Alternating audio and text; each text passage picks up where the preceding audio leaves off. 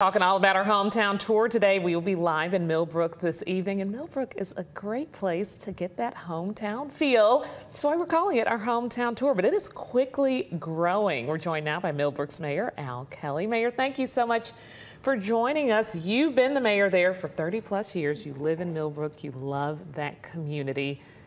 How has it changed, though? Oh, it's changed. Used to, you could ride down the street and see every car you passed, you knew them. Now it's bad traffic. You know, it's a traffic hazard at 5 o'clock. Well, 5:30, because most of them get out of Montgomery at 5 o'clock. So. And when you ride down that street now, you got the Walmart, the Taco Bell, Grandview YMCA. One of the big spots, though, 17 Springs. That's where we'll be live this evening. A lot going on at 17 Springs. Talk about the transition, and then what's next? What are the next phases? Right. Well, I want to thank Channel 12 first for having their hometown tour in Millbrook today. Look forward to seeing all of y'all at 17 Springs this afternoon. Bring your pickleball clothes and your pickleball paddles, and maybe we'll get in a game or two. 17 Springs was a kind of a concept that a bunch of us just sat around one day, and we had about 4 or 5 meetings with the Grandview Y and the Elmore County Commission and the Board of Education and our Economic Development Authority, and we just kept talking and dreaming, and the dreams got bigger and bigger, and so we wanted to make them a reality. So right now, phase 1 is fully operational. It's got 4 multi-purpose fields on it for soccer, football, various sundry other things. 12 tennis courts that are regulation-approved tennis courts. The Blue-Gray Tennis Tournament had part of their tournament out in Millbrook this year. 12 pickleball courts that are just staying crowded. I mean, yes, they are. There's somebody on those pickleball courts all the time. And I was telling you about pickleball. We have a pickleball club in Millbrook, and they're really looking forward to this afternoon with Channel 12 there. Good. So they're going to have a crowd out there playing pickleball while y'all are there also. But what is next? Because when you go out and you play pickleball or your kids are playing soccer, you can see all the construction happening on the side. What is that? What's going up next? The next phase is phase 2, and it's a 86,000 square foot multiplex building. Beautiful building, really designed, state of the art. You can play up to 8 volleyball games in there at a time. We can have concerts in there. We can have car shows or boat shows, things like that in there in that particular thing. Attached to that is a championship football field that will be Stan Hope's place to play in the future, and a competition track around the football field, just it's competitive track. And we have 6 diamond fields. All the diamond fields are softball regulation and or small, or up to 12 years old. We didn't make any big fields. And we're looking for those travel ball tournaments. We're looking for those parents.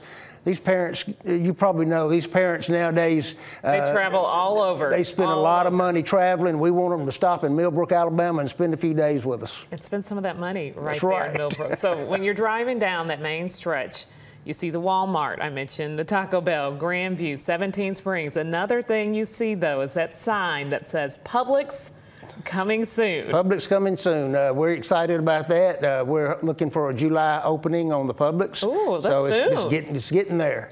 And matter of fact, as I was walking up here, the developer of the Publix was calling me, but I couldn't get the call. I'm hoping he's got some really good news for us, maybe even sooner. But the Publix is huge. Everybody's looking forward to the Publix, and you know, it's going to be a great addition to our city. Now, what else is going up that hill with the Publix? Because you can see kind of a big space. Is there more to come over there? There's 2 out parcels up there that were about 1.5 acres apiece that will be good for restaurants, and I'm hoping that's what that developer was calling me for a little while ago. But it can be restaurants, maybe some fast food. I don't know what all he's got planned. They really keep tight lips on it, so I don't know. There's also 6 other spaces that are attached to Publix. I think it's 6,000 square feet. There will be some typical shops and things in that area that's attached to Publix.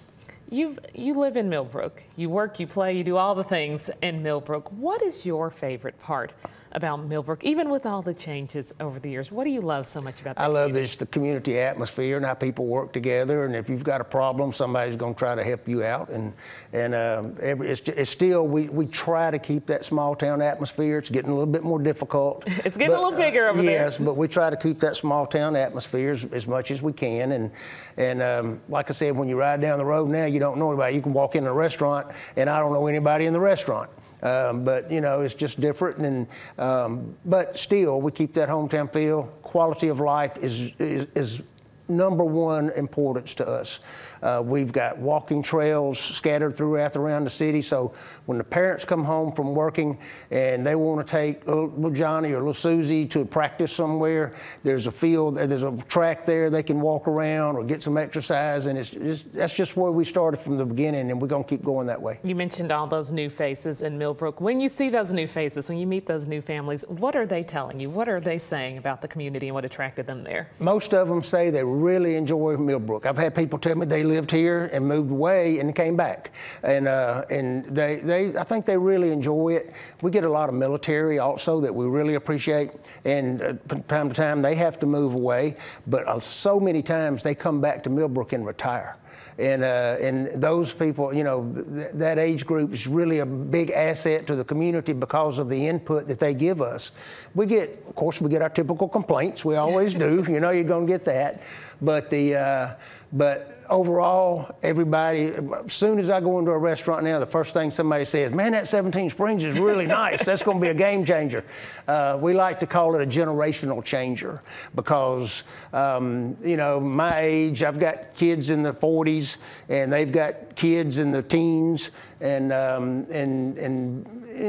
so we think years from now they'll look back and say, I remember when. We hope they stay there because you know, they were born and raised there, and I hope they stay there, and I hope they raise their kids there also. It will be something for the grandbabies to play soccer, for the folks to walk around the track, or just to go out and watch a Little League baseball game, soccer game, or play pickleball. Mayor, will you be playing pickleball with us later? I'm going to have my outfit on, and I'm going to have my paddle with me. So, yes, right. I'm going to try to play. We look forward to seeing the mayor's pickleball outfit a little bit later on as we continue our hometown tour. Again, WSFA will be live at 17 Springs in Millbrook from 4 to 6:30 p.m. The mayor will be out there. The pickleball club will be there ready and in action. Come on out and say hey to us if you're in that area as we show off Millbrook. We've been showing off Millbrook all day long. Well, you have, and I appreciate it very much, and our people appreciate it very much. Thank you. Thank you, Mayor. Thank you for joining us here in Alabama Live. I know you got to take that phone call, so I appreciate it.